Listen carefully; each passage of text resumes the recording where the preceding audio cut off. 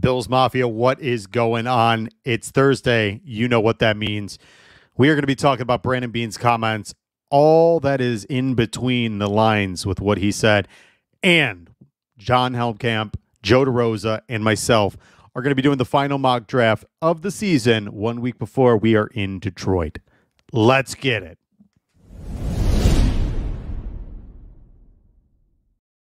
In the city where the snow falls thick, we rise up where the buffalo click. On the Friday night lights, we come alive. Bills Mafia, stand up. Let's take this dive. From the tailgate parties to the parking lot, we bleed red and blue. This is our spot. We're the loudest in the stadium. Don't you know? Buffalo late night. Let the good times flow. Buffalo late night. We're ready to ignite. With the Bills on the field, we'll shine so bright. With the heart and soul of this football town. Buffalo late night. We'll never slow down.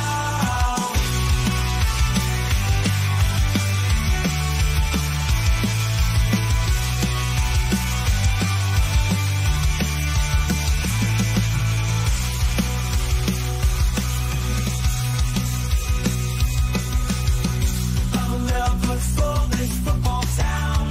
Buffalo late night. We'll never slow down. Let the good times flow. Buffalo late night. We'll never slow down. Let the good times flow. Buffalo late night. We're ready to ignite. With the Bills on the field, we'll shine so bright. With the heart and soul of this football town. Buffalo late night. We'll never slow down.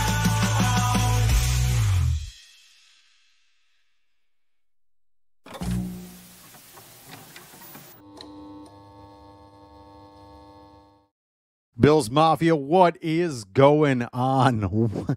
If you couldn't tell, that is a brand new intro right there for Buffalo Late Night. I'm amped up, man. That song is awesome. We put that together right beforehand, worked a little magic, and I hope you love it because tonight's going to be a fun one. I'm very, very excited. Welcome to Buffalo Late Night. I'm your host, Thomas DeLoss, here on the Cover One Sports Network.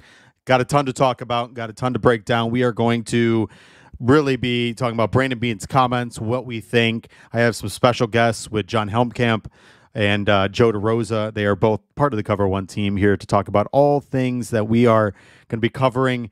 But before I get any bit deeper, like I said, welcome to Buffalo Late Night. If you are tuning in, I am glad that you've chosen to be with us this evening. If you are listening later on, happy Friday to you. You can find us free on all social media and streaming platforms, YouTube, Spotify, or however you choose to pod. Guys, want to make sure that you are subscribed to the Cover One Pass. That gives you all the inside information, including some very, very intriguing inside information that Eric himself put out there. And maybe we'll touch on that tonight. Maybe we'll kind of dabble in that later. But lots to cover, lots to talk about. Want to make sure you guys are subscribed to the Cover One YouTube page, as well as make sure you hit that notification button. It'll let you know every single time one of our Cover One shows is live. But here we go, ladies and gentlemen. Let's get right into tonight's show. Let me bring up two of my favorite people. First off, we have one of probably the guy that's been on the show more than anybody else. The guy that hosts Under Review on Cover One, that is Joe DeRosa. And secondly, the guy that's for his first time, I don't know how it's been this long, but John Helmkamp, who does the Cover One draft. I mean, literally all the stuff with Daniel Harms. I mean, they break down so much stuff. Oh, gentlemen, what is going on? Man, I'm a walking hype right now after that intro. That was incredible. I don't even know what to do. I'm like, I should be headbanging the long hair, just let it out, let it flow. Should be shotgunning a beer. I'm not sure what the right plan here is. It's fantastic.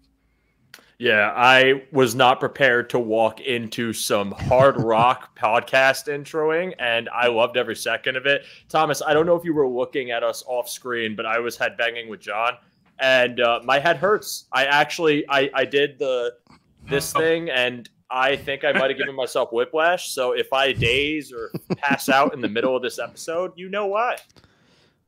Well, Generosa has entered the concussion protocol. Yeah. He's questionable the rest of the show. Well, guys, speaking of which, and I suppose we can kind of talk about this as well, but for anybody that is watching, John, Joe, and myself will be in Detroit next Thursday. We're going to be covering the NFL Draft for Cover 1. So I know for myself, I know we've talked to the guys. We're very, very excited to get this opportunity to bring you guys in-depth information, interviews, whatever we can get, we are going to do, and it's going to be up to date, up to minute. And I mean, with the NFL, everything is consistently changing second by second. So it's going to be exciting to really dabble into that.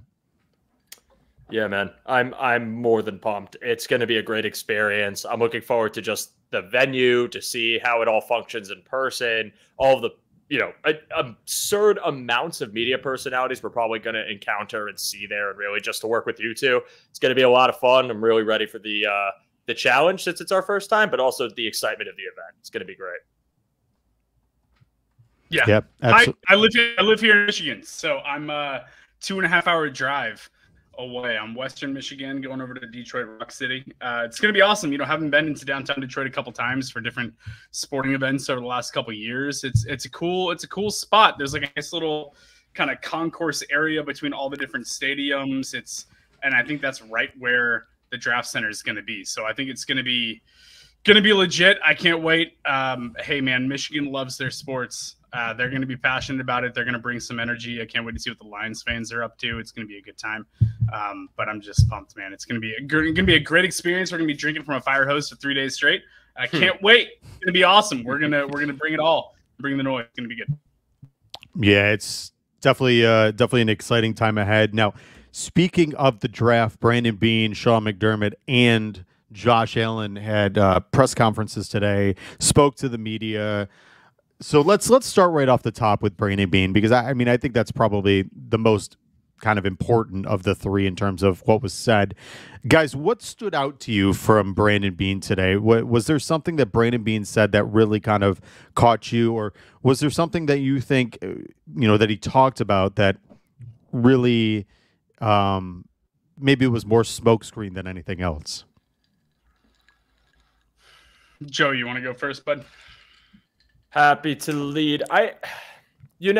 First off, it felt like what you were expecting. I mean, I wasn't really expecting any hand playing, anything of Brandon Beane to be like, hey, this is what we're going to do in round one, and so on and so forth. It really did just kind of seem like more cleanup after the the aftermath of Stephon Diggs being traded and answering a few more questions about that. But there were some interesting comments. Really, the one that stood out to me was really about how he was talking about first round picks and how, it would have to be the most, I'm paraphrasing it, but basically have to be something that you couldn't say no to give up your first round pick. And, we've been talking about trading up for the potential of the fall of whether it's Neighbors or Dunze in that top 10, and whether you think it's worth it to give up a first round pick. But it's kind of interesting to hear from the GM's mouth that it would take an offer he couldn't refuse to do it, because I think that just speaks volumes to the process of the draft in general for all GMs, not even just Brandon Beane, because we speculate for months about what are they doing, what's their plan. Beane's got to have a plan.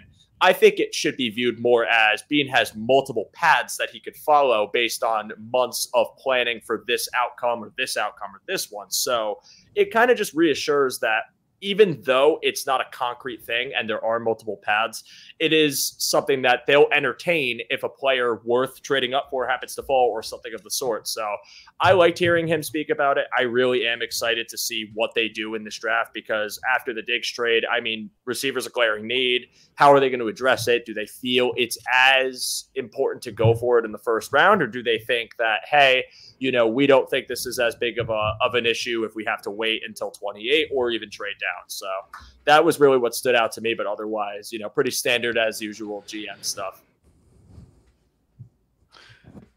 Yeah, I'll piggyback there. But I completely agree with that conversation that he had about future first round draft pick and the willingness or unwillingness to trade them was really interesting. He referenced during his media availability answering that question his time with Carolina and how they were pretty eager to give away future first round picks and moves that they felt like were going to help them, and then how they felt almost regret about it later. He's like, more times than not, when it came time, it was like, hey, we could have been picked 17th.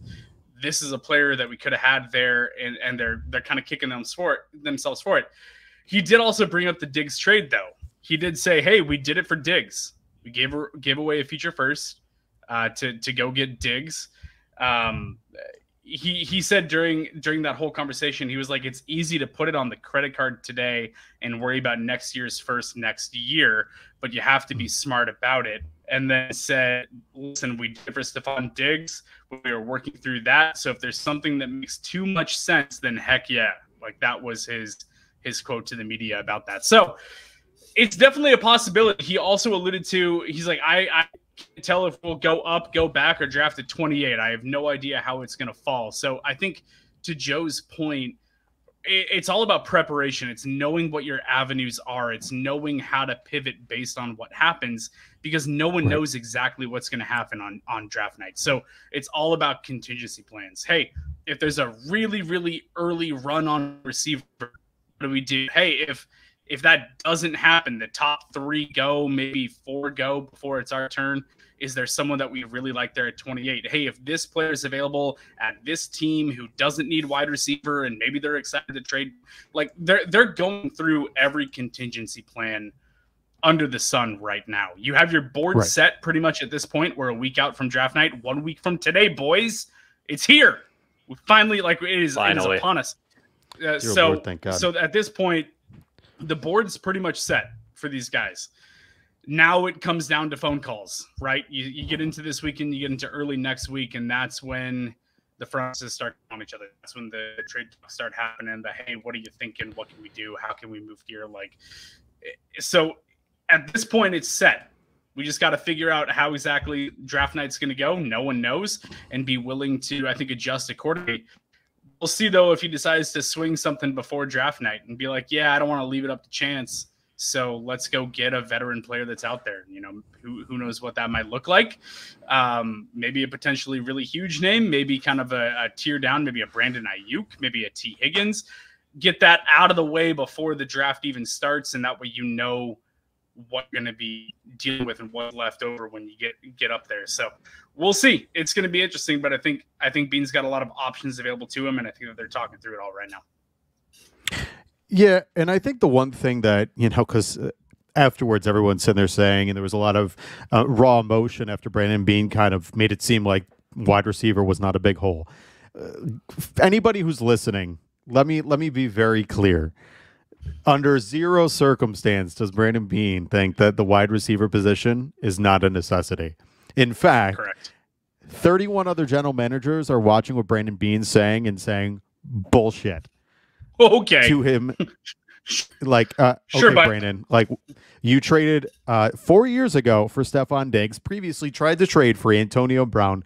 We know darn well that wide receiver is a very, very big need for the Buffalo Bills when you have Josh Allen and any team in the NFL. I mean, let's just be clear here too. In the NFL, they just made it where hip drop tackles are now not allowed. The NFL is doing everything in their power to make it offensive first.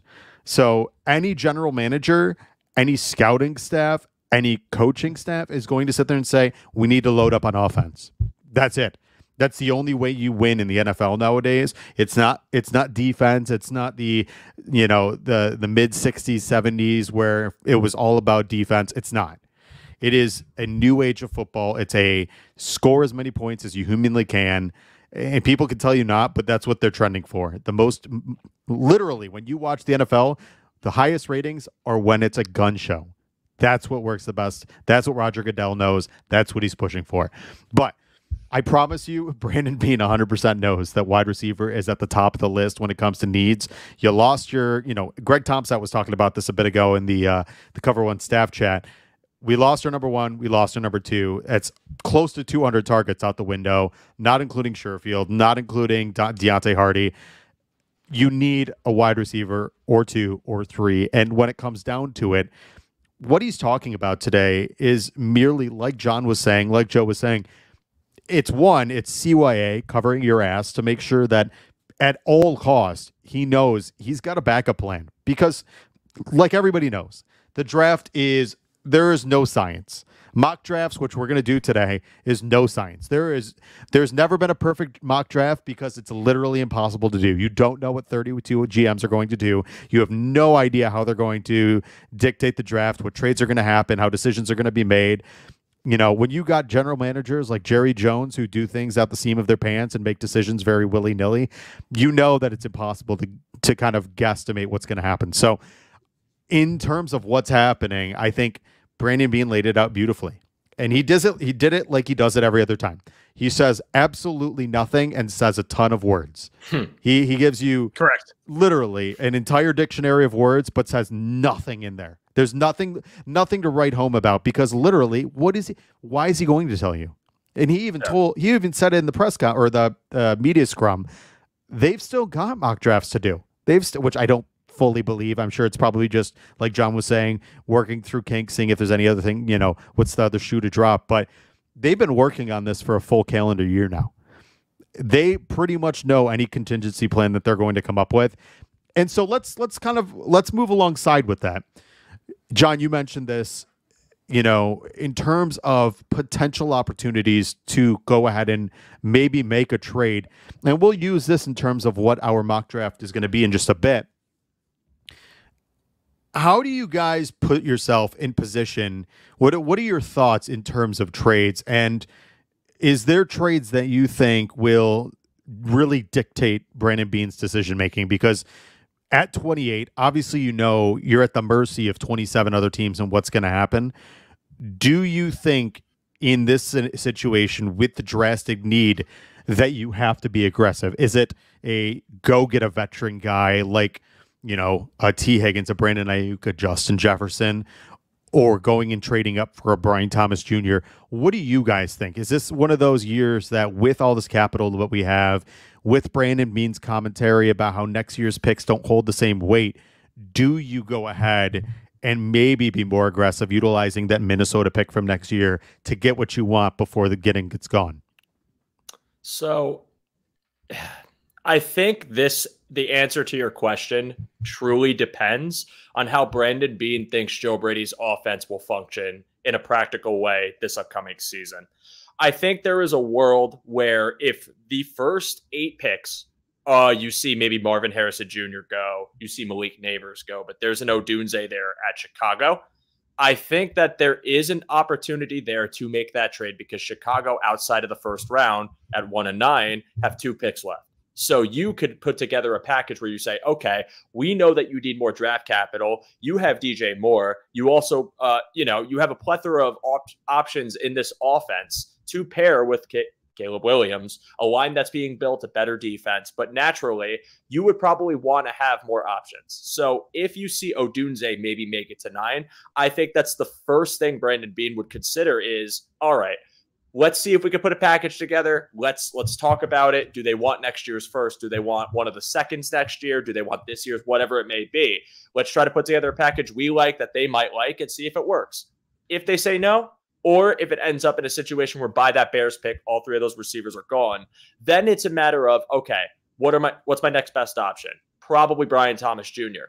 Are you willing to trade up for BTJ, or do you feel like there are other options for you there at 28 or even later that you think could complement the offense? And why I say my point earlier with Joe Brady's offense is because if you think that Joe Brady's offense is going to be something where it is a very even spread volume share as far as targets, as far as who's getting it, then I don't think the urgency to trade up is as present because you saw the second half of last year, and I've made this point on my show. I've made it a few times. People are probably sick of it. I'll say it again anyways. The second half of last season was a concerted effort to make that offense less Diggs-centric. It did not mean that they didn't use Stephon Diggs. It did not mean that he wasn't a pawn to help the defense adjust their coverage so that other guys could eat. And it didn't mean that he didn't get the ball. What it meant was the identity was permeable. A lot of different people were getting the ball. And you look at the construction of the team, even right now, without adding anybody. You have Dalton Kincaid, Dawson Knox, Khalil Shakir,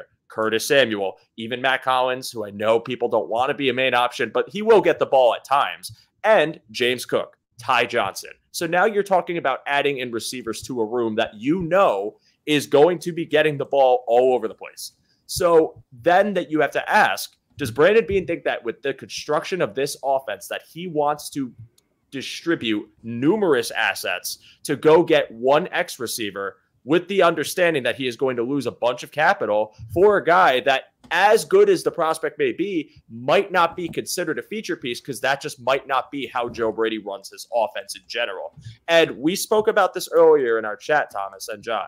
We talked about, the targets that are being vacated. And I said, I think it's more likely. I stress, I think it's more likely. Not that I think this won't happen. Not that I think they wouldn't make the trade. There are many roads they could take.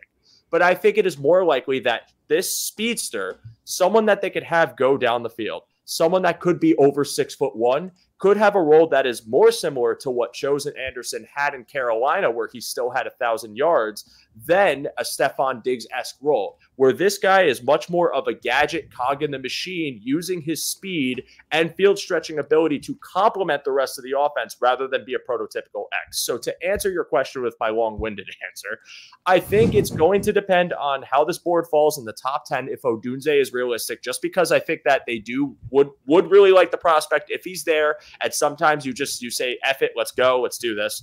But if the world happens where they don't want to give up assets because they feel Joe Brady's offense is more of a distributive offense that's going to be evenly sending the ball around, then there might not be urgency. And honestly, you could find the guy that fills the role you need in the second round or even later. So that's my understanding of it. Here's my attempt to take what Joe just said and make it shorter.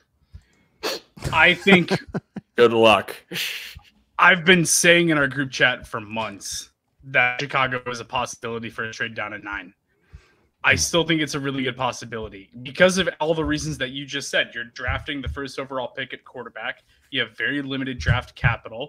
I could see Chicago looking at the situation and, hey, we need to restock the cabinets a little bit. We need some more capital. We need more assets to come into this team.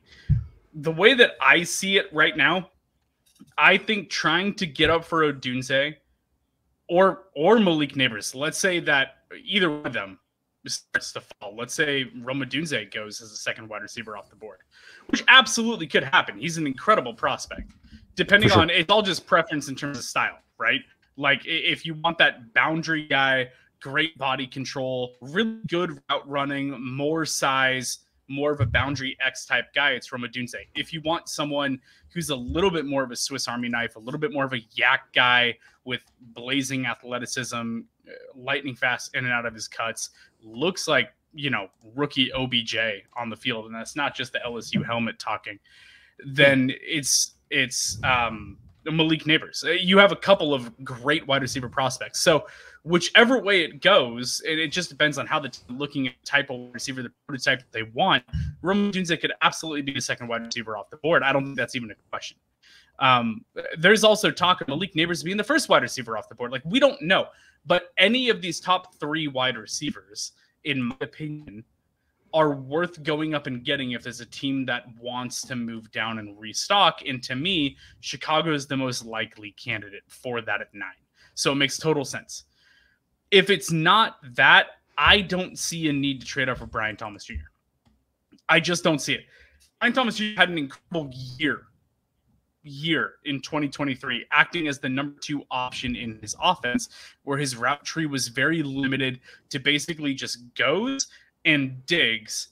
There was very little horizontal move that was required of Brian Thomas Jr. in his route tree. He doesn't have that flexibility right now. He could develop. I'm not saying that he can't develop that ability. These same conversations were had about like DK Metcalf when he came out. It was the same thing. He was a true X. He was going to run a 9 or a curl, and that was basically it. Okay. Brian Thomas Jr. is basically that with what he was asked to do last year. I don't see great flexibility in his hips or great hip sync or quickness and cuts to his route tree. Can he develop? Absolutely. But if you want a guy that is just really, really fast on the outside to run a 9 route for you, there's many other wide receiver prospects in this draft class that I think will be available at 28. So I think the most likely scenario is probably that we stick and pick. I think that it's fun to talk about other options. If the right opportunity presents itself and we can go get a proven veteran asset to walk right in, great. I'm awesome with that, and I would love it. Trading up for Brian Thomas Jr. to me would be like my third favorite option, just because I don't see the need to give away more assets for Brian Thomas Jr. when you could have an Xavier Worthy, a Troy Franklin. Like, there's multiple other wide receivers that I think will probably be available at 28 that can give you most of what Brian Thomas Jr. has to offer, and that also have better production profiles. Like, both Xavier Worthy and Troy Franklin have multiple years of proven success at a Power 5 level. Brian Thomas Jr. has one option operating as his own team's number 2. So I think there's concerns there and questions about whether or not it's worth trading up into the teens, which is probably what it would take to get a Brian Thomas Jr. when I can get a comparable prospect, maybe a prospect that even ends up being a better NFL wide receiver than Brian Thomas Jr. at 28, or just go out and get Brandon Ayuk, who I love, and you get the proven stud that's still plenty young and a great route runner, and go get him. And I'm not willing to bring up that other player yet, Thomas. I'm not saying that name. We're not doing it right now. You know, I agree with both of what you're saying. I think trading up in a vacuum is an interesting prospect, just because I think, you know, the potential of getting the guy that you want is great, but like Brandon Beane said, you better not miss. That is absolutely paramount. If you are going to trade up to go after a guy, you better make sure that whoever you're trading up for is absolutely who you think he is. You know, and we've talked about this before. Brandon Beane's ammo is a 4th. He always uses a 4th. To whatever a 4th gets him, that's where he goes. And so I got a couple of those, so that works out. Quite a few. Yep. And then kind of to what you were saying at the end there, John, and, you know, Joe, I don't mean to keep just acknowledging him, just he spoke second. But, you know, in terms of veteran wide receivers, I do think there's something to be said for, and Joe, you mentioned this earlier in the chat, going after a guy that you know what you're getting holds a lot of worth. Knowing that you're bringing in a guy that is a vested, just a absolute stud of a receiver that you can line up with Josh. Like, I understand Brandon Beane said earlier, Josh is beyond the point where he needs to have a number 1, which is bullshit. He's beyond the point where you have to insulate him with a guy, which is bullshit. It's the NFL. Every quarterback needs a number 1 receiver. But, right. And for side note, hey, Daniel Harms, I don't care. For anybody that wants to say the Chiefs fans don't have a number 1 receiver, yes, they do. They have Travis Kelce, the greatest tight end who ever played the game. So, like, just hop off. But so, hey, guess what? We also have Dalton Kincaid. I just want to put that in there. Right, who's apparently going to turn into Travis Kelce. Yeah, he's taking the mantle. He's next up. Yeah. He called next. When you were shooting pool, he's the one that's got the quarters on the rail. He's like waiting his turn, and then he's gonna hop in and take over. So there we go.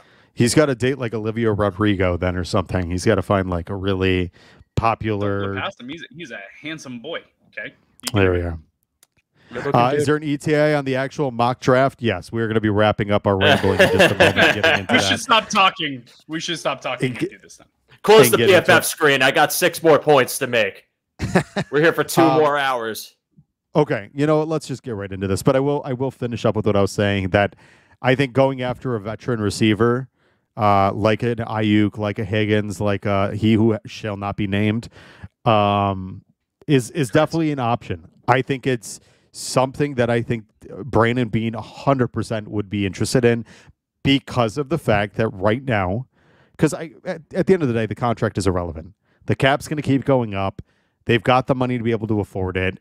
I don't think Brandon Bean truly cares. I mean, he cares about the cap, but I mean, he spent a shit ton of money on Von Miller. He spent a ton of money on other players. If he wants to go and get a guy that he knows is going to make Josh Allen the Super Bowl champion, money is not an issue. Money's not it's nothing to him. So, I think it's one of those that Brandon Bean will get the guy he desires. Moving forward, before we get into this, and thank you, Ian, for again always reminding me of things. Guys, I talked about this at the top of the show. Cover One Pass brings you all the great stuff. Like we talked about, there's some very interesting media information that was dropped by Eric Turner earlier. To be able to get into this Cover One Slack chat, you got to be part of the Cover One Pass. So no other than Aaron Quinn and Greg Thompson tell you all about it. Many people ask us the best way to support us here at Cover One, and that is to sign up to become a Cover One Pass member. That contribution helps give us the access to all the data and information we use to create the content that you love. And I think most importantly, brings you into our community of insiders. It's a great community based on Slack. I know a lot of people don't want to be on social media anymore or be in on those conversations. We bring all of it to you right in our great community of educated fans. And most importantly, you get access to our content creators. Even better than that, everybody loves merch. You get awesome t-shirts, a cool decal, and a letter from the Cover One team signed directly to you. All for $60. That gets you the entire season, next year's free agency and draft. $60. Click the link in the description. Cover One Insider. Become one today. And speaking of that, let me tell you all about our sponsor here at Cover One. That is Underdog Fantasy. I'm going to knock it all out in one just full swoop. Underdog Fantasy or Cover One's excited to once again partner with the most dynamic name in fantasy football, Underdog Fantasy. I want to tell you about the easiest way to get some action in NFL. It's Underdog Fantasy and their pick'em game. Just pick higher or lower on your favorite or least favorite player stats, and you can win up to 20 times your money in a single night. Underdog keeps it super simple with an easy-to-use website and mobile apps. Pick between 2 and 5 players to fill out your pick'em entry and get every pick right. Take home some cold hard cash. Use code Cover One and get your first deposit doubled up to $200 by Underdog Fantasy. There we go. So I did that just to be able to get right into the action for you guys so you'd stop complaining and yelling at me.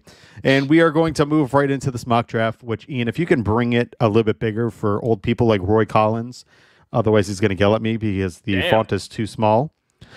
He yells at me every single week I do a mock draft because I don't have it large enough for him to see it.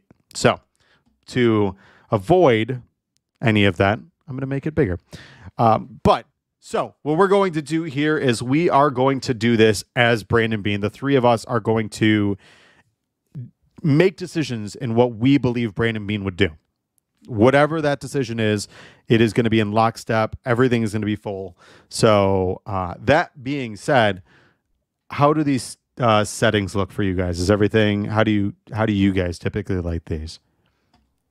I usually do like midway between fast and the slowest it can be because I don't want it to like drag on, but I also think it still gives you a chance to like keep up with it without it going crazy. So I'm cool with that. Otherwise, everything's fine. Okay, good. Yep. So there we go. So let's go ahead and enter the draft right now, and we are going to get going. Ladies and gentlemen, if you haven't been part of this before, by the way, I appreciate you guys all watching.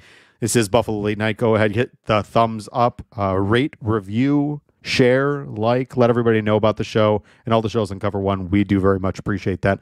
If you do not know how this goes, you guys are part of this. So if you want us to do something, if you guys think something, throw it in the chat. Let us know. Super chats are live. So if you want to be heard, hit that super chat. It will literally bring it to the screen and I will read it and we'll get to it. So let me go ahead and zoom in on this. I apologize. There. A precursor Juicy. here.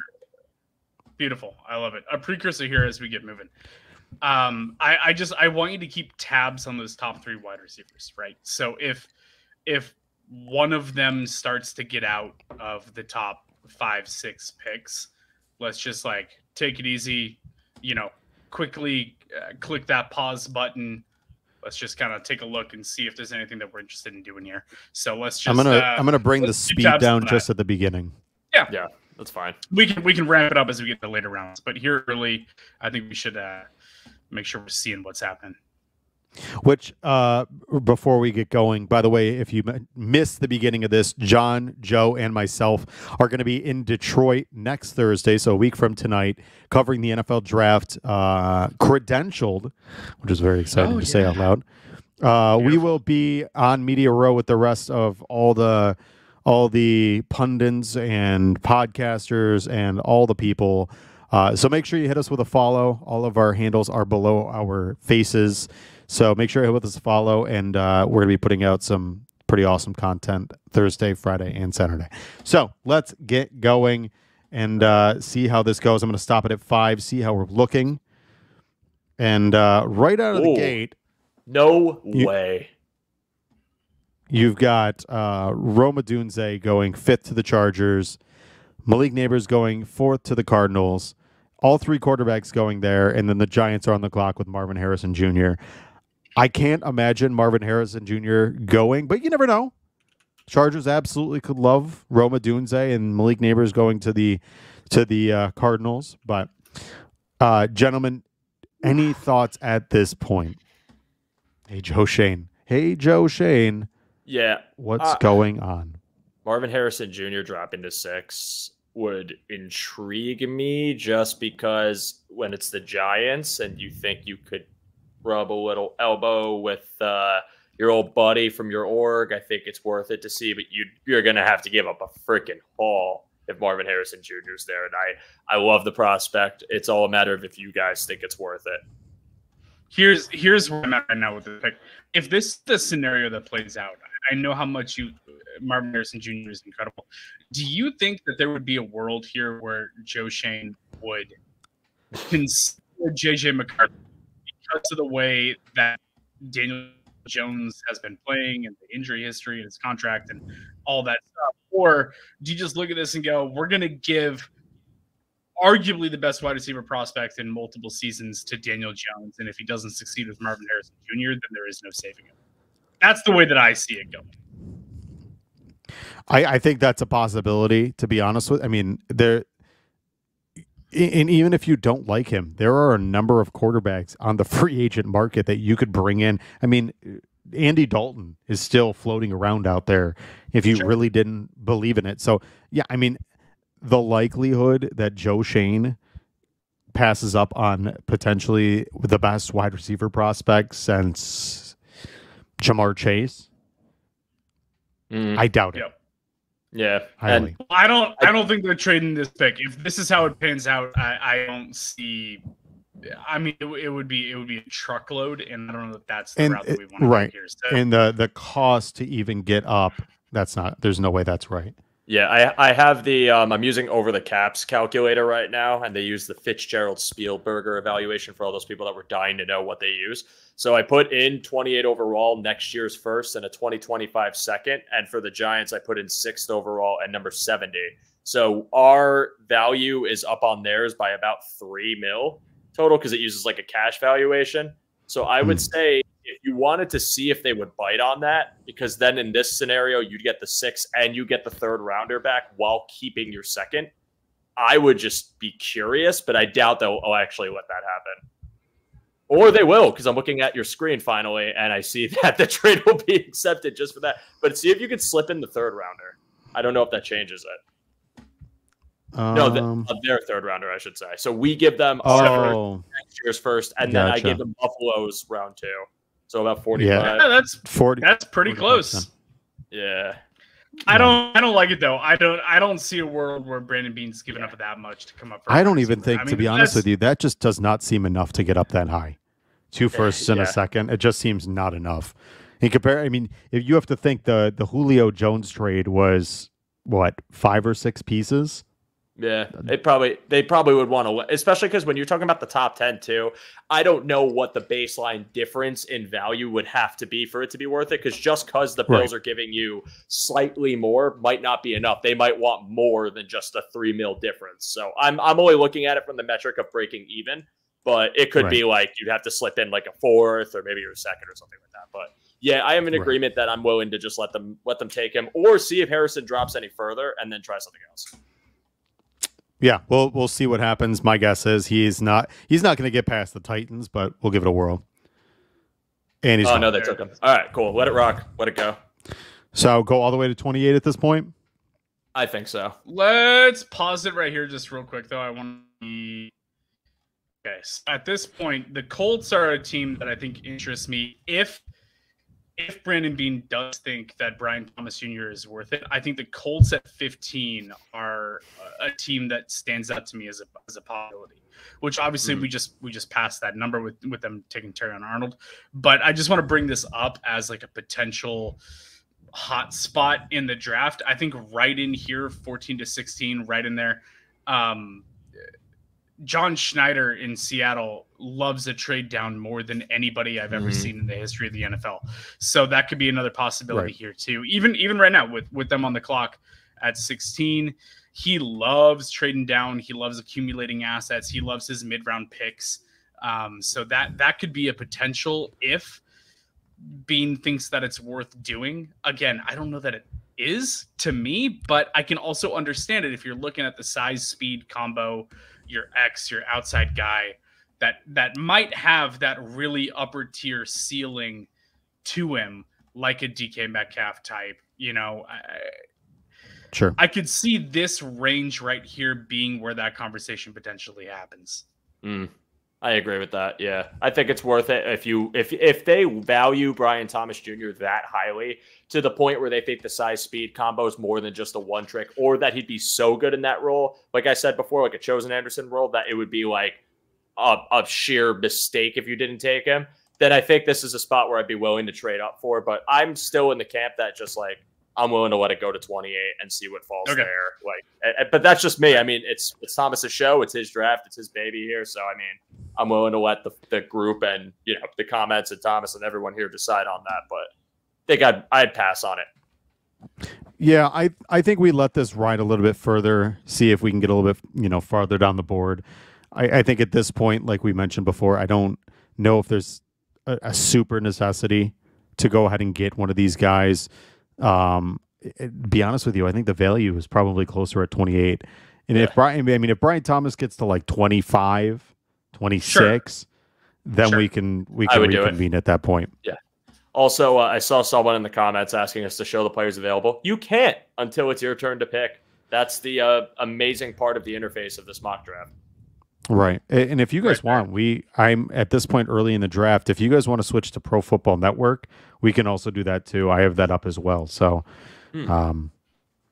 it's whatever you guys want to do. I know I've done a lot of Pro Football Focus mock drafts. So well, the comments think, what do our people checking us out think? Do they think we should go over to that one, or should we stick with PFF, or what is the consensus? You guys tell us. Do you want us to stick with this Pro Football? Because we're only 20 picks in, which Brian Thomas Jr. just went to the Steelers. Do we stick with the Pro Football Focus, or do we switch over to the Pro Football Network? I hate the fact that their names are so similar. We could switch over to that one. That one has the names while you're drafting, so you can see exactly who you're looking at. More player profiles. I do like the draft guys over at PFN. I'm friends with them. I got some buddies over there like Ian and Ollie Hutchinson. Let's go PFN. Sure, why not? Let's kick it over. I honestly think this is kind of ridiculous with seeing Marvin Harrison Jr. at 6. But again, you never know. You never know with the NFL draft. Anything could happen. So you have to kind of account for a little bit of that chaos. And these are the situations, though, that the front office has to account for, right? Like, they've got to be like, hey, what happens if Marvin Harrison Jr. is available at 9? Yeah. Like, what does that look like to us? They're talking through all that for sure. I've also had PFN mock drafts where Jaden Daniels falls to 28. So it's been a mixed bag. Yeah, we'll definitely see how this goes. If you guys don't like it, we're not going back. So we are heading in one direction, and this is where we're going at this point. So let's go ahead. We're gonna crack this off, see how this looks. We'll do normal speed. If anything changes, I got to figure out okay, there's the pause. Okay, we'll get to 5 like we did before. See how it looks. All right, looking accurate. Yeah, that looks a little more like what I expect. Again, it could be anything, but like. And this is interesting right here because we had Joe Alt go to the Giants. Roma Dunze is absolute. It'd be crazy if Drake May falls this far, but Roy If Haskins Drake is May- in. If Drake May is in the lap of any of these teams right here, I think Tennessee, they like what they have in Will Levis. I think Atlanta just swung for Kirk Cousins. This is a trade-up situation all day long. If the Tennessee Titans are on the clock at 7 and Drake May's there, they're going to be taking phone calls. This is going to be Denver. This is going to be Denver or Las Vegas that are giving a big offer to Tennessee to come up to 7 to get Drake May. right. So I think we Or one Minnesota. or two more. Or Minnesota. right, absolutely. This is tough for me because it's like, do you think Tennessee's nabbing him, or do you think that you can wait and see if you can get to 9? I'm so torn I because a lot. honestly, Sorry, John. sorry to what? cut you off. No, Oh, sorry. you're good, That- man. My You're- fault. I'm talking over you all day long. I think Tennessee. I think Tennessee's going offensive line. That's the way that I have it right now. Is that I think if Olu Fashanu is there at 7, I think that that's their pick. Yeah, as much as we love Roma Dunze, you have a second-year quarterback that took over halfway through in his rookie season. You need to protect him. You start in the trenches. You get that done. They already went out. They got Calvin Ridley. So you have Calvin Ridley and DeAndre Hopkins. Mm. It's not like wide receiver is Forgot a about that. massive glaring need. I think it's offensive line all day for Tennessee, or in this situation, they're a trade out candidate for numerous teams that would be clamoring to move up for Drake May in this situation. Yeah, I think right now I see Tennessee going tackle. Atlanta's a bit of kind of a wild card, even though they have Moody and London and Pitts and Robinson. It's kind of one of those things where it's like, would they be psychotic enough to add Odunze to that mix too, and just have the sickest group of wide receivers ever, and then finish 7 and 10? I don't know, but I would. I would no. I think Atlanta's actually going to be pretty good. I'm only joking, but I'm willing to wait. I'm willing to see what Tennessee does, and then it's your guys' call if you want to sit and see if Atlanta avoids it, or if Atlanta decides to pull the trigger and you want to try that trade there. Well, willing to I wait. think John's mention of Chicago is probably of worth noting, just with the sheer fact that they have 4 picks. I think getting them a couple extra picks would be of benefit. And like, even though they're rebooting, and obviously in this draft they took Caleb Williams, which is great, the likelihood they're going to be good this year is probably fairly slim, unless Caleb Williams just hits the ground running immediately. So I could assume that Ryan Poles, which is Canandaigua native right down the road from us here in Rochester, maybe he wants to add a little bit to bolster that team. So, but let's go ahead. We'll check to see what the Titans do here and move forward. Oh, and the Falcons took Odunze. Wow. Disgusting. All right, let it rock. Okay, so we're Let going it to go go. ahead and let it roll here. Okay. Oh, hold on. Pause it real quick. Because Aaron Rodgers is on one more year, Oh. maybe. Like, Yeah. isn't it one more year on Aaron Rodgers' contract? Correct. Why not? If he falls into your lap at 10, why Mm-hmm. not? If you got Drake May sitting there, you go, okay, cool. Heir apparent. Yeah. We got one more year. Maybe Rodgers doesn't recover from his injury. Maybe we let him walk in free agency. Maybe this year doesn't go how he wanted. Whatever. Absolutely, if I'm the Jets, Drake May somehow miraculously is there, which you never know, though. You never know in the NFL draft. But in this scenario, with how it played out, I could absolutely see the Jets doing that. If Drake May's sitting there, be like, okay, cool. Let's go. 100%. And Rodgers will be pissed, and we'll hear about it all off season, and This- we'll hear about how he poured himself 4 fingers of whiskey right after Drake May was selected, just like he did with Jordan Love. It'll be great. It's awesome. I mean, media coverage. I think Rodgers has to be self-aware. I would want to assume he's self-aware enough to realize he's in his 40s and that he can't play for another 10 years. Like the Jordan Love one made a little more sense as to why he'd be angry, but this one, if he got mad that they took a rookie when he's 40, I think at that point you got to kind of look in the mirror. But that's a metaphorical anger, so. I can't imagine that Aaron Rodgers has any introspection, but here we are. He's the same guy that has decided that he was going to retire, and he was 90%, sat in a room of darkness, and then decided he was going to go play for the Jets. So let's go ahead. We're going to drop down the draft, see how we look, see where we're kind of just where we're sitting. If there's anything that sticks out to us, obviously you saw Brock Bowers went to the Colts here. I know that was something, John, you had mentioned as a potential trade partner. So we'll go ahead. We'll get to about 20, 25, see where we're at, and then we got to start pumping because otherwise we'll be here till probably 2 a.m. Correct. Trade up for Mims, BTJ to And Cincy, Brian, wow. Latu to the Rams, which I think would be sick. Vikings get Penix Jr., which Murphy makes a lot to of sense. Texans.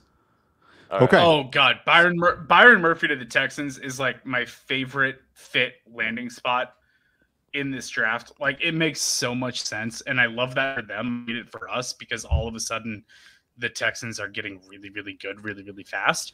But sure. man, that would be a home run for them. Chop Robinson, yeah, that screams Tampa Bay to me. I see that all day long. That makes a lot of sense.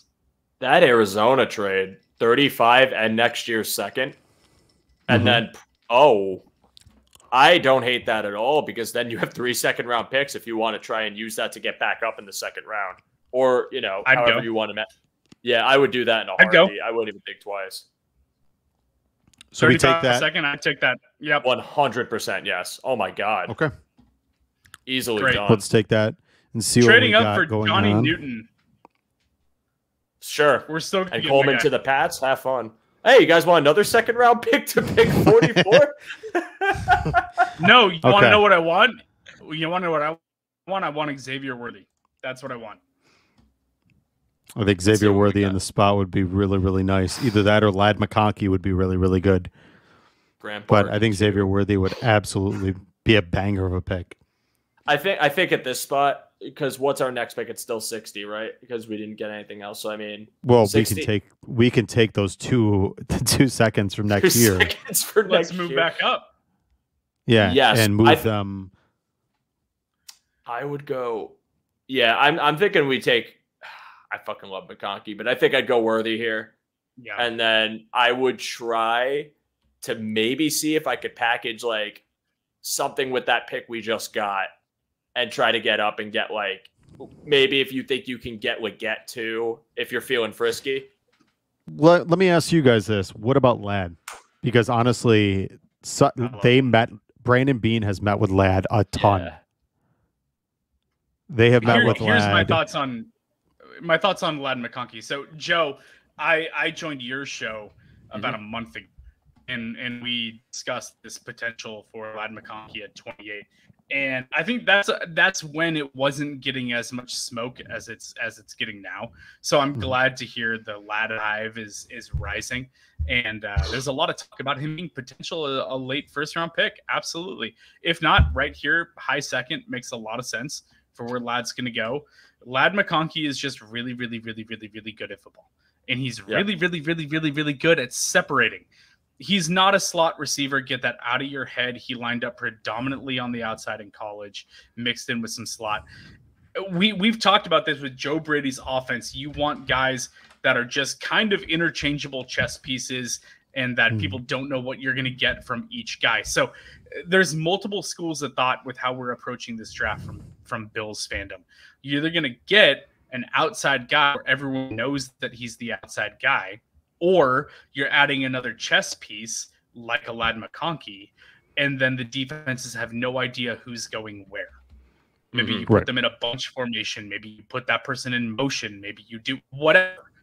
But if you just want a guy that understands football, who is arguably the best route runner in this class, like Marvin Harrison Jr. is in a stratosphere to himself, but Ladd McConkey is dirty route runner. I mean, he leaves guys in the dust consistently, and he just gets open. I don't care if he's going to catch a 40-yard 9 route on the sideline, posterizing 2 defensive players. If he gets open 15 yards down the field and turns it into 40 yards with 25 yards of yak, it's all the same thing. So if you just want the guy that can get open, that you can get the ball to, Ladd McConkey is great. Oh, and he also tested fantastically athletically. So he has the athleticism and the yak ability and all that stuff, where to me, he's a great fit in a Joe Brady offense. And he's just going to find himself wide open, and Josh Allen's going to be like, hey, thanks for the layup. Just like, there's Ladd. I just, him on Yeah, that little out route, and he's wide open. I see that logic for both, and I think I adore McConkey. Everyone knows I'm a huge Ladd McConkey fan. I think even though I've seen people say like, oh, Georgia beat writers, he will be in the slot mainly in the NFL, and I think he would get slot play a lot. I think Ladd McConkey is a separator, and I think that's the thing that this Bills offense really does value. And I think you don't have to be 6'6" or 6'5" or have like an insane size profile to be a good receiver for the Bills and to be a downfield threat for them.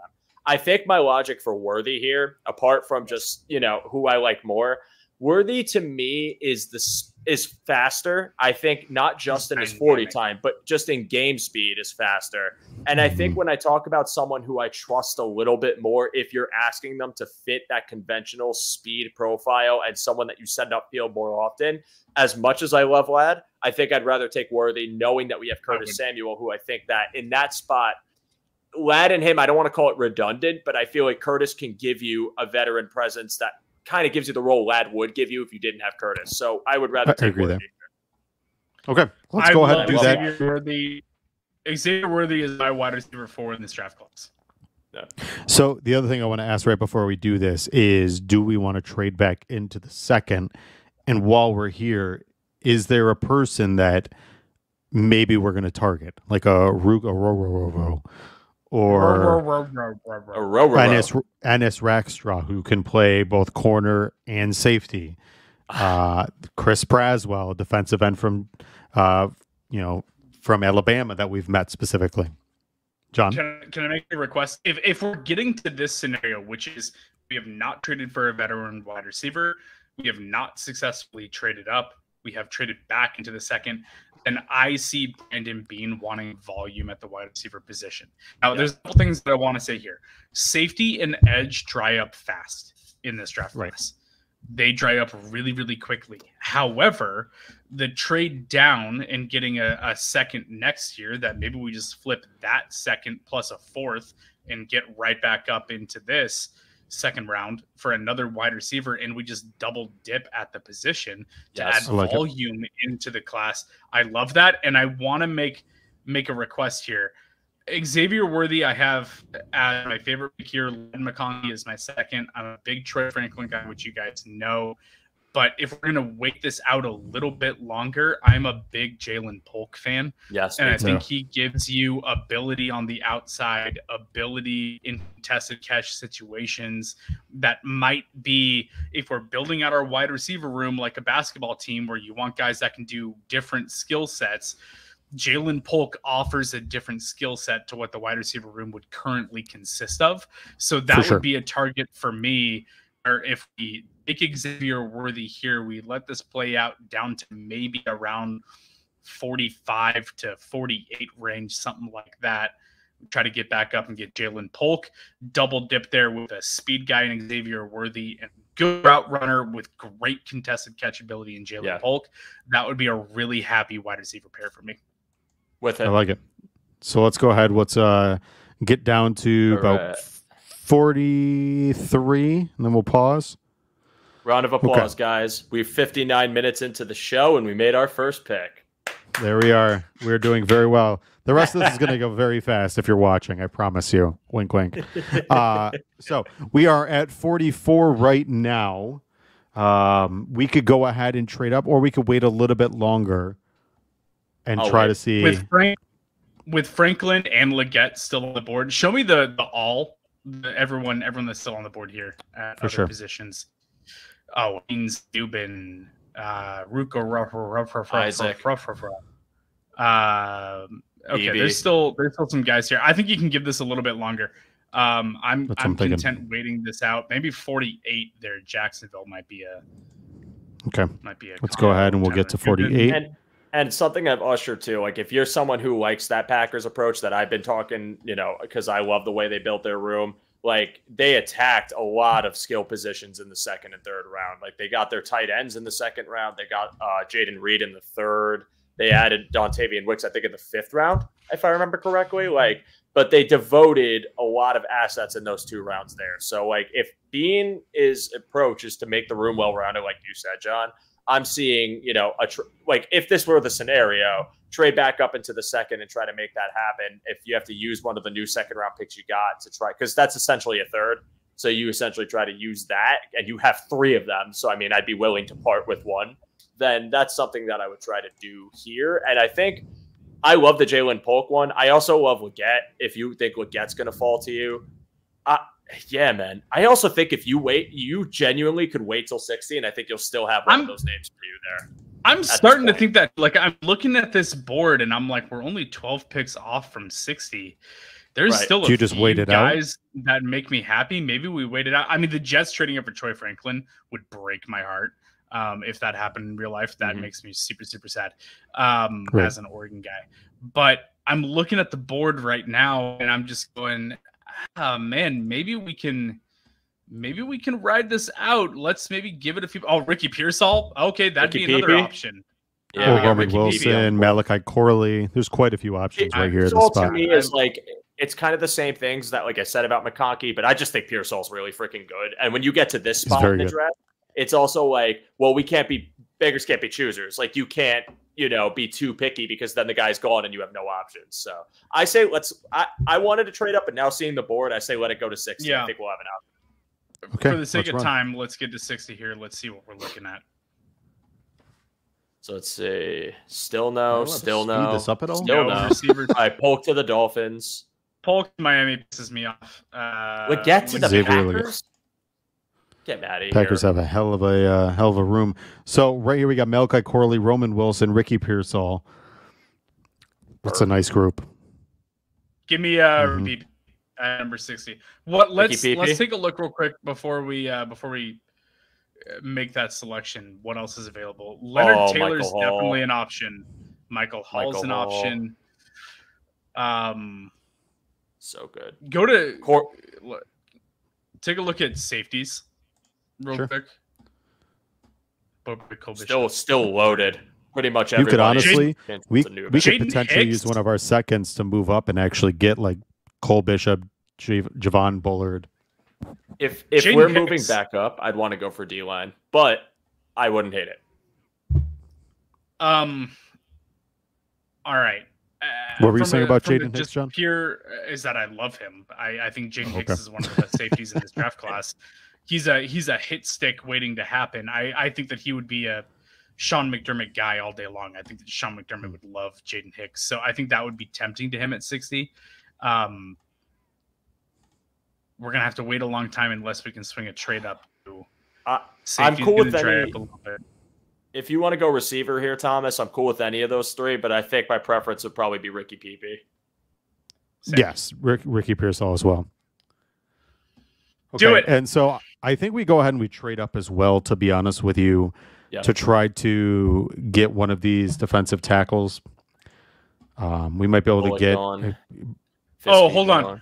I want Fisk. Oh, Fisk just went. God damn it. Fisk and Hall back to back. So wait, who's still on the D tackle room? Oh, I still like those names though. Chris Jenkins. We can wait a little bit, maybe trade up to get Dwayne Carter. I love Dwayne Carter. Dwayne Carter is one of my guys for sure in this draft class. Big fan of him. Him and Hicks, that's tough. I'm a big fan of both of them. Marshawn I think Nealon is still available as well. I like Booker too. I like Jalix Hunt too. But I'm not trading up for an edge. If I'm trading up for anybody, it's DT. But honestly, in PFN Sim, I've seen Carter fall to the 90s. And I've seen him fall to the Bills there. I think if we hit like the 80s and we still see like, if you're comfortable waiting till 90, we could. If you get like the mid 80s and you see Carter still there, I would be willing to try and flip up to secure that. I'm also a Carter guy. I'm biased, mind you. Yeah, let's go ahead. We'll get to like 85, see where we're at, and see if we could potentially get up to maybe get Dwayne Carter. I love our receivers, though. I'm cool with Worthy and PP. For sure. Okay. We are now at the Browns right here. Still have Dwayne Carter available at this Smith's spot. on the board too. Who is? No. Mason Smith. No, he just went. Oh, he went to. Where did he go? He's here. I don't. Somewhere. Oh, there he is. Oh, he is. Oh, he is still on the board. Yeah. So that's a buffer, but you never know if they go back to back. If the Texans decide, hey, let's add another D lineman, or Cleveland, who takes D line like 7 times in every draft they're in. But Do we try to trade up with the Browns to secure one of our guys, considering we have that extra second? I'm comfortable with doing that. However, I don't know if you guys would want to do that, or if you think waiting till 90 and the chances, because it's 5 picks. I mean, do you think Smith and Carter are gone in 5 picks? I also really don't want to take Devondre Sweat. I like Wingo, though. Wingo as a rotational pass rusher would be fun, but I'd rather have Smith or Carter. So that's up to you guys here. So Keith Randolph, the other Illinois defensive tackle, is actually pretty interesting to me too, much later. I think that might be, if we don't pull it off right here, if we're not able to get one of those guys, that's a name that I'm good with waiting on and trying to come back to later, as just kind of a rotational defensive tackle that we can throw in there. Mason Smith, man, he was a year ago being talked about as a potential first-round pick. So that's interesting to me right here. Is my Wazoo safety still available? Oh, wait, we don't have 90. I'm an idiot. Yeah, we don't have 90. I thought we had 90 for a second. Whoops. So Jaden Hicks is still there. So we'll have to trade up regardless. I had that old PFF 90 in my head and that comp pick that we never got. My bad. Go ahead and try to see if they will let us come up. Let me try to see if I can do 133 in a second, so we could still keep 128 and potentially get up to maybe get Jaden Hicks in that moment. So let me try a third next year. Go with third. Let's see if Go with third. And then we'll go there. Who is this, Cleveland, we're trying to trade with? Yeah, we're not going to do it with that. So we might have to use one of our seconds. We're going for 85. So we would need to give them, I mean, next year's third, and what'd you give them? 133? 133 and a third, and they didn't take it. So you'd have to 133 in a second. Yeah. Yeah. Maybe like Buffalo second, so you can keep that Minnesota second if they have the worst record. Okay. And they did accept that. And it's not a terrible discrepancy in value either. It says $5 million here, but again, like there's going to be guys that are going to try and ring you out for a pick. So here's what it is. So go ahead, and what do you guys think? Do we do safety here and get DTD, or do we do defensive tackle? We got Mason Smith or Dwayne Carter. I like Mason Smith. I think if you get a good defensive line coach with Mason Smith, I think you unlock a freak. And there's very few guys in this draft with his measurables. Just sheer size. I'm good chasing upside there on Mason Smith. Same here. I think that would be a great trade up scenario for a guy that, like I said, a year ago was being talked about as a potential first round pick. Now you're getting the middle of the third. We traded down from the first to the second. We still got the wide receiver that we wanted. We picked up a second to use that to move back up. Now we're getting a freakish athletic defensive tackle. I'm all in on that. I think that makes a ton of sense. I'm good with Mason Smith here. I would love that. I think Mason Smith is the person that I'm the most comfortable rotating in besides Dwayne Carter. But with Mason Smith, again, the upside of what he was prior to his injury, I know that is a cause for concern, but if teams are comfortable with the medicals and the fact that he was able to play, I would do it. And again, I'm someone who will just always stress going for D-line before the secondary, because I just think you win it up front. You can help your coverage in the back. A guy that can supplement in if Daquan Jones happens to go down or he needs a breather, and someone that can play 3 and someone that I think could also play 1. He's a guy I would take here. I'll go for Mason Smith. Okay. Let's go. So we are good moving forward. Our next picks, we've got 128, 144, and 160. Do we let it run to 128, or is there somebody that you guys feel maybe we jump up for? I can let it go here. Okay. So we'll go ahead and see if potentially, I mean, Jaden Hicks is still sitting. F off. What? Atlanta trading up for Jared Wiley. Okay. Sure. And Titan, I saw your comment. We got an extra second-round pick in our scenario earlier, so that's why we were so comfortable with doing it. If this was normal, which that would never, I doubt we would ever get that offer.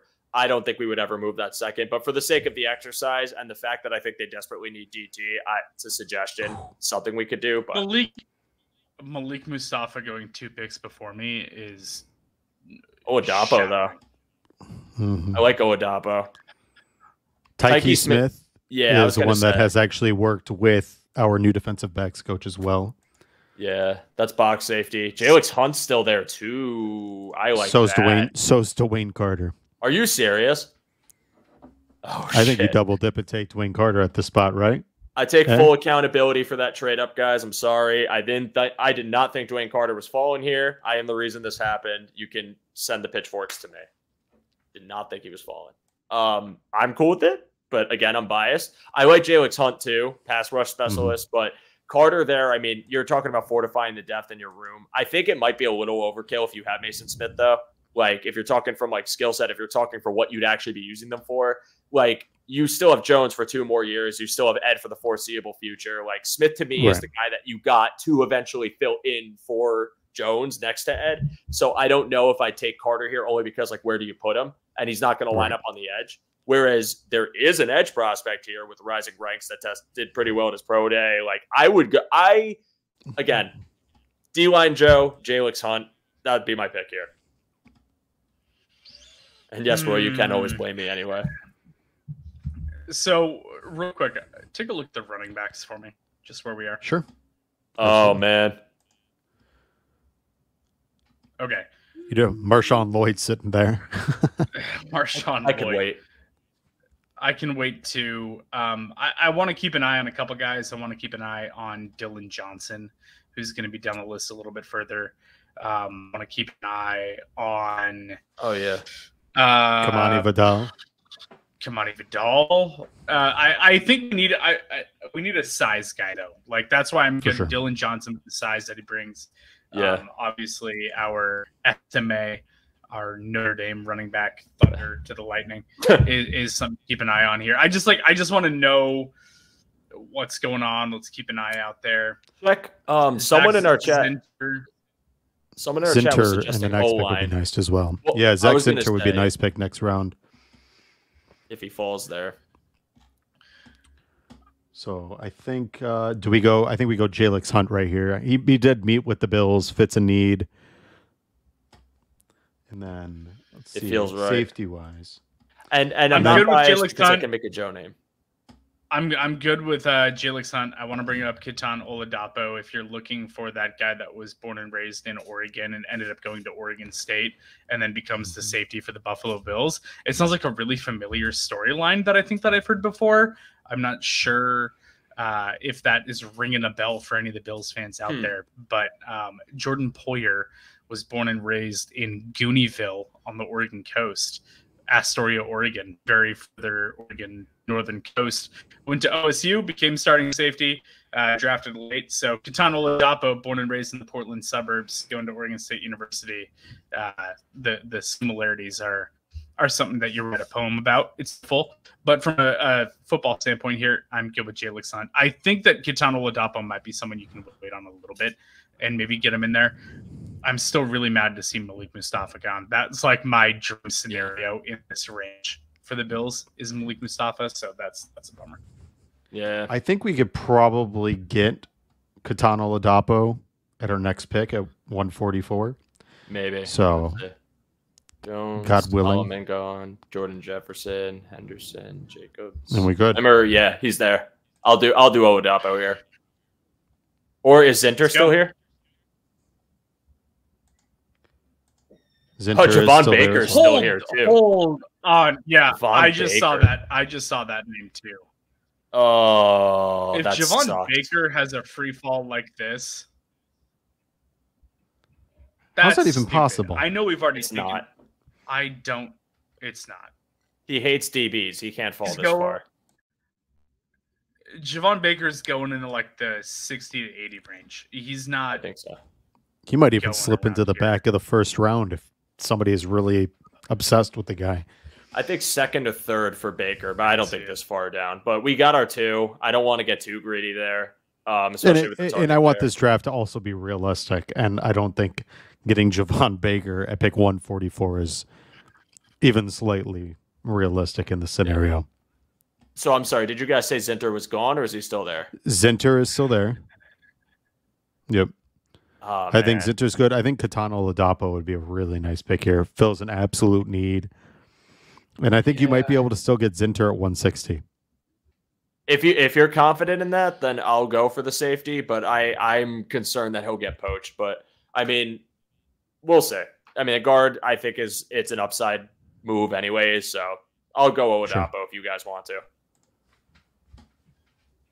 And then Javon Baker goes right after. Look at that. Carter finally goes to the Lions. That would be so sick. Johnny That would Dixon suck. gone. There's Zinter. Oh. He's gone. Dang. There goes my Zinter. Luke McCaffrey to the Nice. Chiefs. We might have been able to get Oladapo. I might have just played the wrong hand.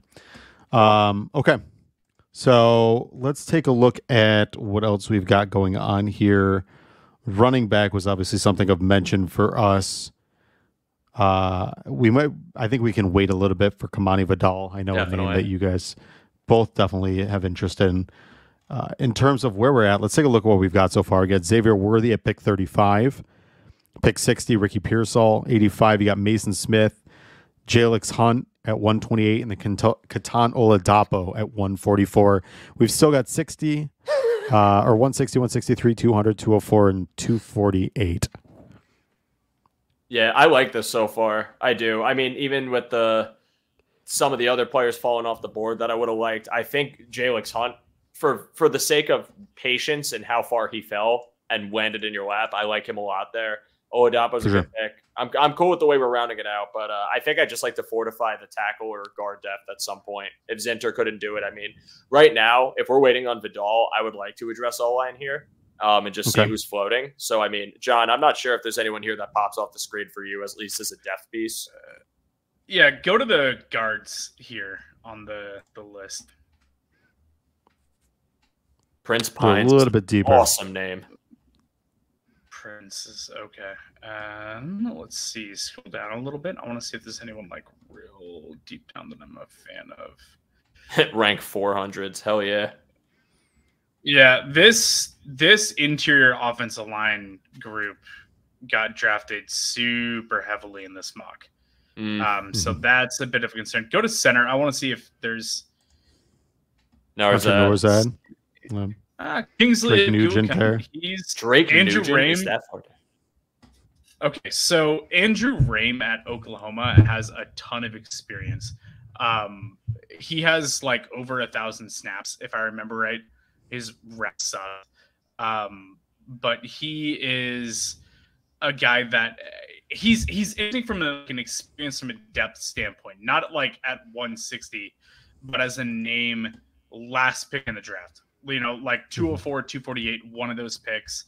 You want to just get a depth guy in there that has 3 years of starting experience at center. Okay, sure. Let's take an Andrew Raymond, throw him in there as just an experienced guy who's played a lot of snaps. Interior offensive line in this class got rocked. I brought up Keith Randolph earlier as a name to watch for like a depth guy on defensive tackle. That's still interesting to me. Gabe Hall out of Baylor. That's still a name that's Ooh. Oh, he's very still there? interesting to me also. I think I just saw that name. MJ Devonshire might be of interest too. Guy that we brought in for a top Devonshire's 30 visit as I well. like Devonshire. I like Elijah Jones a lot too. I like Elijah Jones. That's a guy I'd be willing to go for as well. Man, we got options. What are the people feeling? What are the comments feeling? I've seen people ask about corners, seen people ask about backs. Curious. Tyke, Isaac Orendo, Christian Jones. Now, Tyke's kind of interesting to me because he and Katan, I think, can do kind of different things. And I know kind of double dipping at safety is a bit weird. But in a too high look that we have, where you're wanting some youth and depth potentially in that secondary, I don't know. I can kind of understand it. The Tyke Smith, you brought it up earlier that he previously worked out with, or previously played with who was it? Tyke played with? The defensive backs coach, Jamil Adai. So there's familiarity there, which I think is interesting. And Tyke Smith is an athletic guy that can come down into the box. Katana Ladapo is like a bigger safety, strong safety who can be a box guy, but also is going to be really, really strong in like run defense. So they're interesting. If you want to get some cornerback depth here, though, I'm good with that too. And I do think that Devonshire is a name that is going to be of interest to Buffalo. Yeah, Yeah, either that's what I'm Jones or thinking. Devonshire is cool with me.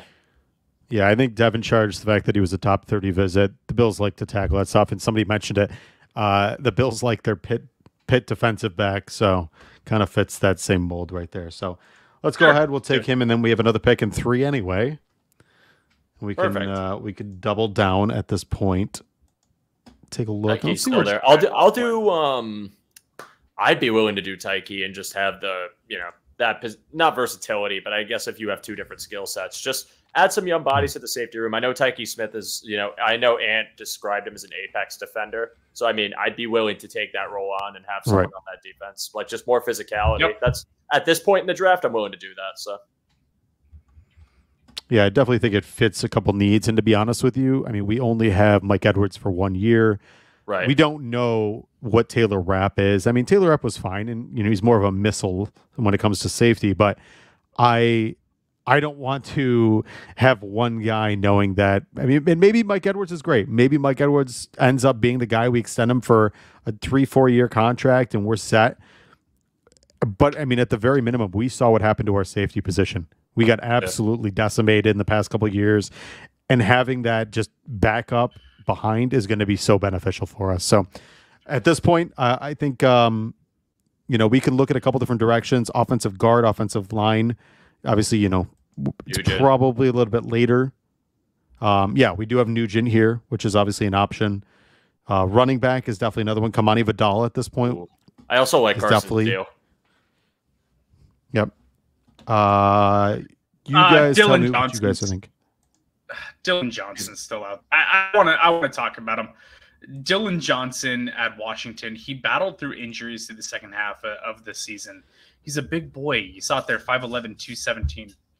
He's big. His athletic testing probably wasn't where you want to see it because I think he's still recovering from an ankle injury that he had. But he was a hammer. He was a guy that Washington leaned on so hard, especially down the stretch.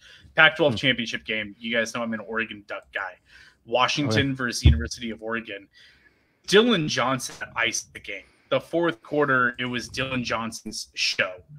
He was the finisher, the guy that beat down the opposing defense, my Ducks defense. They couldn't tackle him. They couldn't get him down. You're getting in those end-of-game situations where you need a first down to ice the game. Okay, you hand the ball off 2 to 3 times to Dylan Johnson. You let the clock run out. You make the opposing team take their timeouts. He is going to finish, and he's going to punish, and he's going to run people over. Like, he's exhausting. He was exhausting as an opposing fan just to look at. It was rough, but I think that we need a youth infusion as the hammer in the Buffalo backfield, not just James Cook, who love, obviously, but as that thumper, as that guy that can come in and churn out the yards. Dylan Johnson is definitely a name that I like. I like his game more than Kamani Vidal. I know Kamani Vidal is a popular name, and I like that too. And if that's the pick, okay. But I've got a soft spot for Dylan Johnson. I watched him get, 31 carries for like 140, 160 yards, something like that against Oregon, and just ice the game. And I'm just, God, and he was doing all that on a bum ankle. I'm just like, that's a grinder at the next level. That's not going to miss the game because he's nicked up, beat up. He's still going to fight through it. I don't know. We're going into, you go into Arrowhead in the playoffs. I need a running back that's going to deliver the blow and not take the hit and bounce backwards. And Dylan Johnson's that kind of guy to me here. Pick 200 or later. I've got a soft spot for him. I think he's going to be a really interesting and good running back at the next level, and I hope that he's on our team. Yeah, I support it. I think that's just given his frame, given the weight, given the kind of, I won't call it bell cow ability, although I think he does have that, but the bruising ability and the fact that you're talking about, well, if I got Cook, who's going to go on the outside and be a bit more of the speedster pass catcher, this is just my dog. This is the guy that I could put in the goal line if I need to, or short yardage situations. Yep. Kind of what you wanted Harrison Murray to be. Like, I think that role in a vacuum isn't one that you need to be overly complicated about. So I'm with it. Right. I would take Dylan Johnson. I don't even know if you need to do it right now, but if you want to, then that'd be the option for me. To be honest with you, he might even be a UDFA, to be honest with you. Maybe. You might not even need to actually get him, to be honest with you. So at this point, do we go ahead and get an offensive lineman? a Drake Nugent, a guy that's kind of a jack of all trades. You can play him inside, outside, a little smaller, right? But somebody that I think has versatility, which I know they like a lot. And side note, Brandon Beaton didn't mention today about that bigger running back. So we know he's going to be targeting it. We know he's going to be looking after it. So that is obviously a pressing need. The other one I was looking and I noticed was on here is Ryan Flournoy is available, top 30 visit for the Buffalo Bills. I think that might be somebody that, at 204, get that third wide receiver, a guy that, he's a 9.89 RAS score. Kind of honestly reminds me a lot of Malachi Corley, but it's going to be that later round version of him. So is Anthony Gould here? Did they take him? He is. Oh, he is. I'm also, that's one of my late round guys because I think he's valuable for not just because he's from Oregon, although that is a plus, I'm sure. The new return Special teams, rules, baby. Exactly. Yep. The new return rules are probably going to weigh heavily into a lot of the value you see on this board right now. I think a guy like him might actually go as high as like the 5th because of that. Because even if you get him as a valuable returner, that with the new rules could end up being massive, especially if you're talking about the difference of, well, we were conventionally touching back or starting at 25. Now we could if we have a good enough guy, get to the 30s and 40 yards of starting field position for a good offense consistently. So like, even though, yes, it is another receiver, I think this is a guy that's a specialist more than anything else. Yes. One that you'll just let be your return man. And I think value in that with the new rules is big. If it's me and I'm going to be psycho, my 3 picks for this final draft are Gould, Johnson, Nugent in some order. Now, I think one of those, I love it. One of those has a chance to get poached, but if they get poached, so be it. But so I'd probably start with Nugent and Gould here. That'd be my take. And I like Johnson a lot, but I just feel like that returner is going to be more valuable. I think so too. I mean, this new kickoff format, you really can't overstate it. It's going to be really important. He's small. He plays big. He doesn't get knocked backward. He plays physically. His yak ability is really, really good. And that same yak ability translates. You just want the ball in his hands. Kickoff is where he can do that also. So you're looking at a guy in these new kickoff rules with that athleticism. I think he ran a 4.39 40, if I remember correctly. He's fast. Like he can run.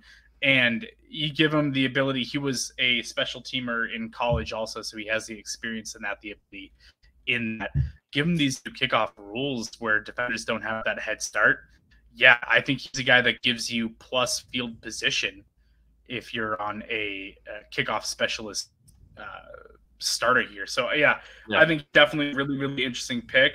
I think that's something that we need to address because I don't think we know who our starting kickoff returner is going to be. Okay, well, you don't want to risk one of your starting wide receivers, so give me a late-round wide receiver that has experience doing that in athleticism. Yep. And, yeah, I think that he really fits that mold. The other one that I was thinking is Satoa Lamea, a bigger guard. I think he might be of interest just because he's kind of a grinder as well. Very similar to Osiris Torrance. I think he kind of fits that mold, run first, which obviously in Joe Brady's offense is going to be we're seeing. We don't know if it's just because of what was going on with the wide receiver core, if that was just kind of what he was leaning into, but potentially if he is going to be utilizing the run more, having a guy like that who's, a road grader is of interest. So you guys tell me, what are your thoughts in terms of who's the next pick? I right here want to lock down Nugent. That's me. Either Nugent or Satoa, because I think just interior offensive line hasn't been touched yet. So one of those two based on your preference. Then flip over and probably go for either Gould or Johnson. And I think that's just going to be a toss-up on what you value more. I think I'm actually going to change my tune. I think the return matters for sure. But I do think that with Dylan Johnson, the upside is a little bit higher. Even though Gould is going to be an awesome returner in the NFL, I think if Johnson's fully healthy and you get that out of him this late in the game, that's a little bit higher for me. So I'll change my tune on that. But any of those 3, give me at this point. But I don't think they'll all be there by 248. Okay. Well, we are 204, so we have any option of whoever we want. We already got Satoa, so we have everybody in front of everybody in front of us at this point. So, John, feel free, make the pick. Break the straw, John. I love that we're putting this much thought into this late in the game, by the way. This is my favorite part of mock drafting. Love it. I love it. I want Anthony Gould. I think that's my guy. I love what he can bring. I love he's potentially a depth starting slot wide receiver in the future. You never know how the future is going to go. If some of the guys walk or their contracts are up or they're traded or whatever, he's a depth slot wide receiver and a special teams potential ace. Like I think that is a very valuable pick to make this late in the draft with the number of picks that we have. So I love it. I'm all in. Give me my boy Anthony Gould. I just think it's good at football. I want guys that are good at football. And I think we finish off with Jordan McGee. I've finished off every single draft so far with a linebacker. Love Jordan McGee out of Temple. Gives you that one linebacker. I think they always need. Brandon Bean loves getting a good linebacker that has versatility at this point. So, did you take Johnson earlier, or did you take Satoa? Satoa. Okay, so it's Satoa and Gould. So we still need running back. Oh, correct. To be honest with you, I mean, I think you might be able to get him. What is going on here? Oh, okay. I don't know why it stopped. I think you honestly, you might still be able to get him as a UDFA. So, I mean, we can obviously draft it for the sake of the exercise here, but let's get to it. Falls right in line, to be honest with you, at 248, getting a 253 running back will be good. Oh, I thought that was him for a second. Vidal gone. All right, we got okay. him. Yeah, Johnson. I'm happy with this. I'm very happy with this draft, actually. So we will go at no, Roy. We did not get a punter, unfortunately. We might be able to find one later on. Okay, here we go. So, breakdown of the full draft, ladies and gentlemen. Xavier Worthy at the 35th overall pick. 60th pick, we went Ricky Pearsall, wide receiver out of Florida. 85, Mason Smith, defensive tackle out of LSU. 128, Jalix Hunt, defensive end out of Houston Christian. At 144, John's guy, Katano Ladapo out of Oregon State. 160, MJ Devonshire, cornerback out of Pittsburgh. 163, safety, Tyke Smith out of Georgia. Satoa Lomea, guard from Utah at 200. 204, Anthony Gould, speedster, wide receiver out of Oregon State. And at 248, running back out of Washington, Dylan Johnson. So there we are, guys. And a 2025 skin out of it all. And we still never use that 2025 second. That's nasty. So we still have 2 second-round picks for next year, which is fantastic. Guys, love this draft. Why don't you guys just real quick just recap what you're thinking heading into this draft? Obviously, we're 1 week away from us being in Detroit. Real quick synopsis, and then we will close this out. Yeah. My final piece. And I'm going to usher this sentiment on Tuesday. But just for fans, understand that there are multiple right paths to success for this team. If they do not trade up for a wide receiver in the top 10, it is okay. If they decide at 28 to go for defense, it is okay. I know that there is this urgency and panic because of the Diggs trade, and I get it 100%. And I will be happy if they decide to do any of those other 2 things. If they want to go get themselves a no Odunze, if they think AD Mitchell, who might fall at 28, is their guy, take him. No problem. But I want everyone to understand that it is such a long process. There are so many options that are available to them in this receiver class to the point where I think it could sway them to go BPA.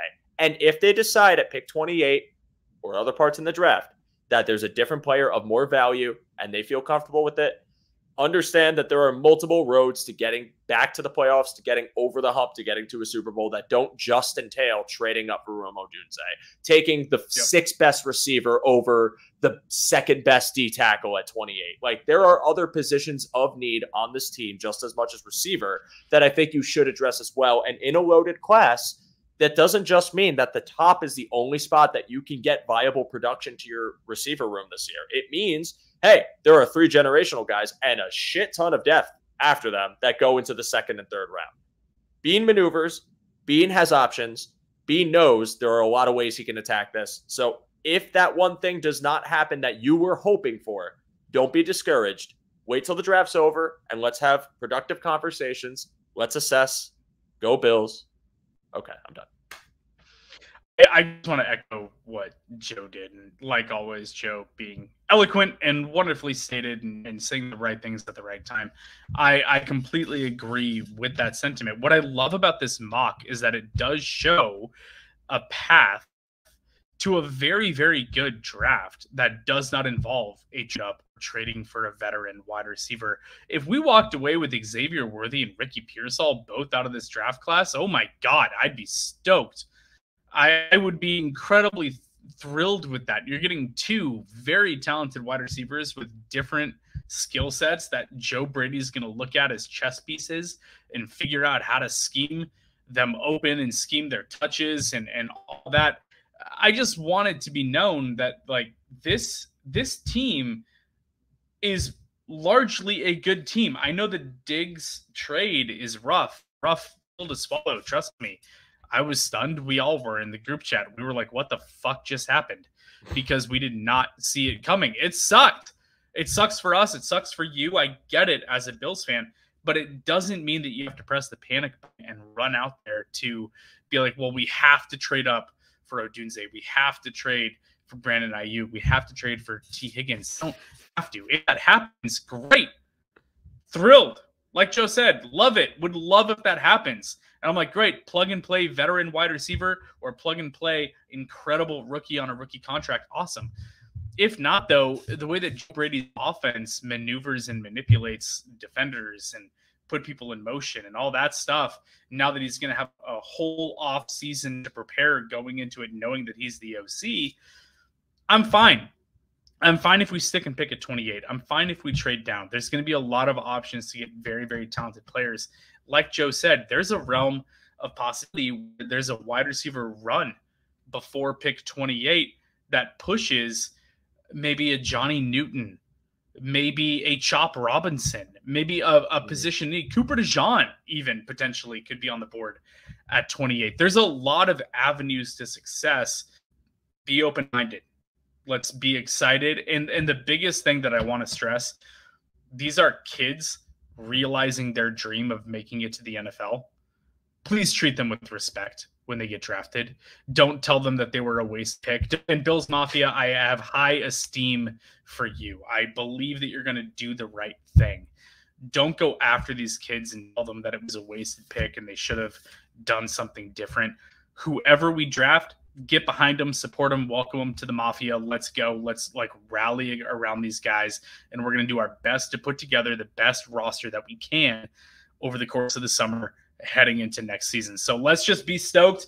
We have a lot of flexibility, a lot of options available to us. Beans can probably make multiple moves because it's what Brandon Bean does. And we're going to be stoked about it. And we're going to give you all that coverage from Detroit as those picks happen. Absolutely. And like John and Joe said, you know, there's a lot still in the works. We are 1 week away. Keep your head on a swivel. Don't be surprised with Brandon Bean if he decides to get a little excited and make things happen. I'm not going to say exactly what that is, but you know, Brandon Bean is always looking to better this roster, and he said it today. You know, the phone works both ways. He is always listening. If a trade comes up to him, if it means and it makes sense to him, he'll trade a first round pick if it brings somebody in that's going to help this roster. So don't be surprised if it happens, but don't be surprised if it doesn't. There's a lot of draft capital for us and a lot that's available to us. So I'm excited to see where we're at coming up this week. But you know, again, John, Joe, and myself will be in Detroit 1 week from today. So again, make sure you hit us with a follow. If you like this episode, I know it was very wordy and long, but it's okay. Hit us with a thumbs up, share, like, rate, review for us, means the world. And as always, subscribe to the Cover One Pass on the Cover One YouTube channel. So we will see you guys here. Jesus, next Thursday, we will not even be here. We will be there. We'll see you in Detroit, ladies and gentlemen. Let's go, Buffalo.